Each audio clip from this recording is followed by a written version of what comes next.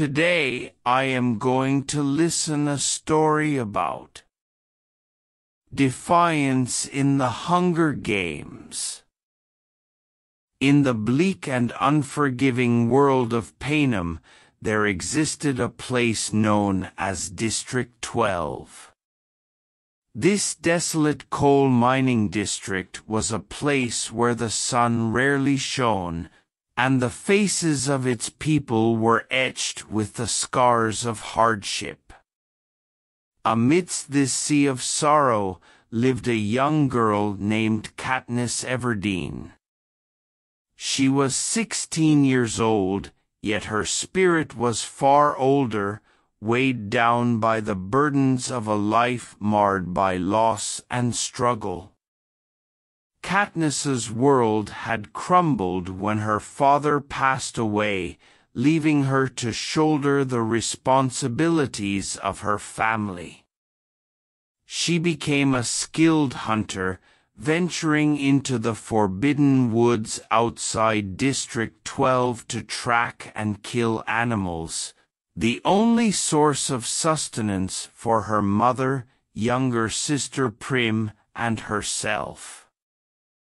Her days were filled with the heart-wrenching task of taking life to preserve her own. But this, Katniss believed, was the price of survival in a world that cared little for the people of District 12. It was a frigid morning when the world around her descended into darkness once again. The annual reaping had arrived, the day when one boy and one girl from each district would be selected as tributes to participate in the brutal Hunger Games. It was a vile spectacle, a reminder of the capital's unyielding grip over the districts and its thirst for power. The odds were never in anyone's favor, especially those from District 12. Katniss and Prim stood among the sea of solemn faces that had gathered in the square. The reaping was a ceremony dreaded by all, and it hung in the air like an impending storm. As the names were drawn, the tension thickened. Each paper slip held the potential to shatter lives. It was this year, however, that the storm would find its target, for Prim's name was chosen. The crowd gasped, a collective gasp of anguish that swirled through the square like a whirlwind. The people of District 12 knew the horrors that awaited a tribute in the Hunger Games, and the thought of their beloved Prim becoming a pawn in the capital's cruel game was too much to bear. Katniss felt her heart seize with panic as she watched her sister tremble in the spotlight. But then, something extraordinary happened. Katniss heard a voice, her own voice, but it felt distant, like it was coming from another person. "I volunteer," she shouted.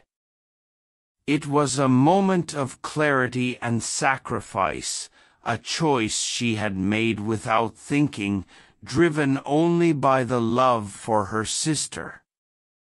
She rushed to the stage, her name replacing Prim's on the slip of paper. The reaping continued, and the name of the boy tribute was called Peeta Mellark. Katniss had known him from a distance, the baker's son who had tossed her a burnt piece of bread years ago when her family was starving. Now, he too would become a tribute, a pawn in the capital's game. Katniss and Peeta were taken away, leaving behind their grieving families. Their journey had begun, one that would test their limits, challenge their morals, and expose them to the harsh reality of desensitization to mass death. The Capitol had designed the Hunger Games to strip away humanity, to force tributes to kill one another for the amusement of the masses. As Katniss and Peeta made their way to the Capitol, they were subjected to the opulent excesses and cruelty of the Capitol's residents. The Capitol was a world far removed from the bleakness of District 12, a place where people reveled in extravagance and frivolity while the district suffered. The disconnect was jarring, and it only served to strengthen Katniss's resolve to survive, if only to spite the Capitol. In the arena, the true horror of the Hunger Games was unveiled. Tributes were pitted against each other in a savage battle for survival. The forest was littered with hidden dangers, from deadly creatures to lethal traps set by the game makers. The desensitization to death was not a gradual process but a violent baptism by fire. Katniss had to adapt quickly to the merciless reality of the arena. It was a battle of wits and survival, and Katniss and Peeta formed an unlikely alliance. Together, they navigated the treacherous terrain, using their respective skills to evade the other tributes. They shared stories of their lives in District 12, a place where hope was a rare commodity, and the weight of death was a constant companion. The arena was a place of death, and Katniss and Peeta could do nothing to change that fact. They watched as their fellow tributes, many of them children, fell victim to the ruthless environment and the ruthless desires of the Capitol.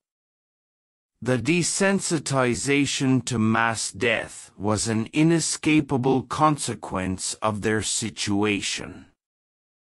It was survival or death, and they had chosen the former. As the days passed, the line between friend and foe blurred. The Capitol's sadistic manipulation of the games had forced them to betray their own humanity. The realization that they were merely pieces on a macabre chessboard weighed heavily on their hearts. Katniss's once strong aversion to taking life had weakened, for in the arena, it was kill or be killed. One by one, the tributes were eliminated until only a handful remained. Katniss and Peeta's bond grew stronger as they clung to each other for support. They had become each other's lifeline, a flicker of humanity in the midst of the darkness. But the Capitol demanded a victor, and it was a demand they couldn't ignore. In the end, it came down to a bitter choice. Katniss and Peeta were the last two standing, and the Capitol would not tolerate a joint victory. The desensitization to mass death had reached its zenith, and the Capitol's hold on their souls was undeniable.